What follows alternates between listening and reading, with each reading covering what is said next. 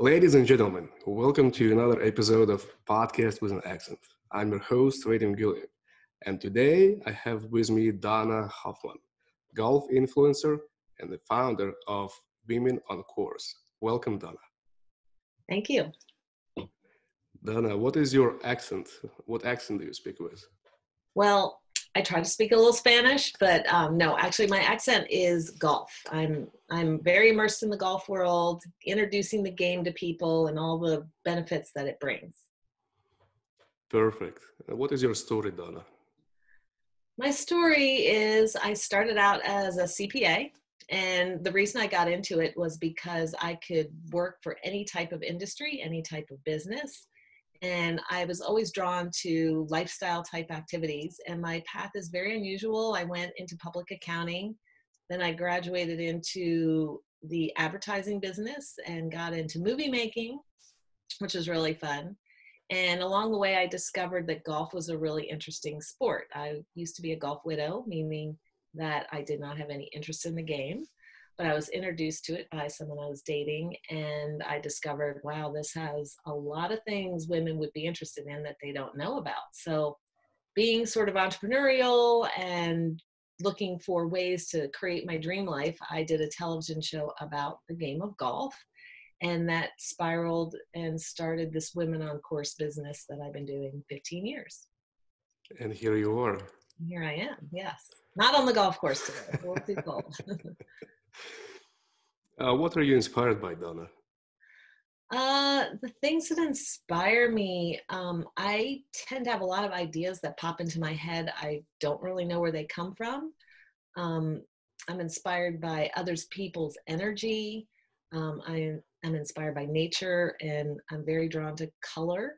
And these things are very peaceful to me. They allow me to think and be very creative as a result of that.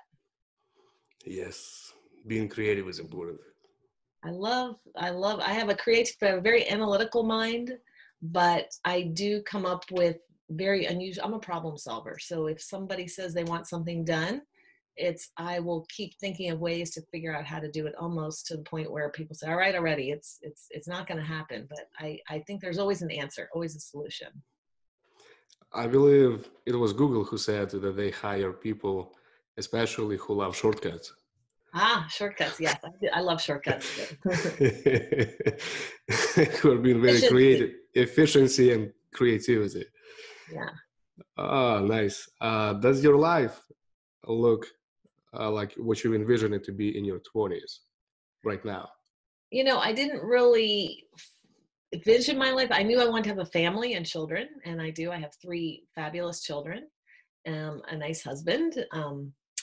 But beyond that, I just didn't really know what my career would be, although I would say maybe I'm a workaholic, but I really don't feel what I'm doing is work. I've been an entrepreneur for about 30 years now, and I get up and this is what I like to do. So doing things I like to do is maybe what I envisioned, and I guess I'm living that. So works. That being said, what would you tell your younger self? Well, the first thing I would tell myself is don't do things because other people expect you to do them. I think I said yes to a few things that I probably should have said no, just thinking that that's what was expected of me, either society or people. As I'm getting older, I have a birthday next week, so I'm being very reflective about, how much time do I have left, and is this really what I want to be doing with my time? So I think when you're younger, you think you have all the time in the world. And I would probably tell myself, you should just kind of live by, if I had 1 year left to live, is this what I would like to be doing? And if the answer is no, then that means you should be doing something else. If money were not a factor, what would you really be doing? That, I do ask myself that question too. I might take more vacations. I tend to work too hard, but I think I would be doing the same thing. I'd be doing what I'm doing with a little more. If I had more money, I could include more people into what I'm doing, and I would probably do, maybe I have a house by the water. Donna, what is the best story from your life that has a valuable message? When I was working at my video company, I had a gentleman that kept calling me and asking me to meet him after hours. And I was single at the time, and I thought, you know what? I'm not going to meet this guy after hours. He's probably going to ask me out. Well, he kept asking and asking and asking. And at the same time he was asking, my business partner and I were thinking that it was time to get out of the business. This is back when everyone started to get a video camera, websites were coming on board, and we thought that our business might become obsolete. And we were thinking, how do you sell a company, or how do we get out of this? And we really had no idea. And we didn't do anything proactive. But finally, this guy kept calling me, and I said, look, I'm not going to meet you after work. What do you want to talk about? And he finally spilled the beans. He said, we want to buy your company. I'm like, you're kidding. He said, no. I said, I'll meet anytime. And the next thing you know, within about 2 weeks, we had an offer. We sold the company. And had I not listened to this guy, I don't know what would have happened. But just kind of here, we're wishing for a way out. And here's somebody badgering me and calling me. And in the future, when somebody really wants to talk to me, I'm going to always say yes. What is your favorite book and why? So I'm in 2 book clubs. I've been in 2 book clubs for 20 years. And one of my most recent books I just read was Educated. It's a memoir. It's about a woman that grew up in a very dysfunctional family and really didn't go to school. And she really turned her life around by getting an education and going out on her own. And it was very inspiring to me. Somebody just kind of doing things outside the expected realm of what you're supposed to do. And she kind of broke out, and thought it was very inspiring. And what is your favorite quote? My favorite quote comes from my father. He is 86 now, and he got remarried at 82. And he likes to say, first of all, he was born happy, which I think is interesting. But his quote that I really like is, you're never too old to have a happy future. So Deep. That yeah. is very deep. Yeah, I like that. Donna, what is the most important photograph in your life? There's one that I have hanging up. It's actually 2 photographs. One was taken of me when I was 21 years old, and it's kind of a headshot.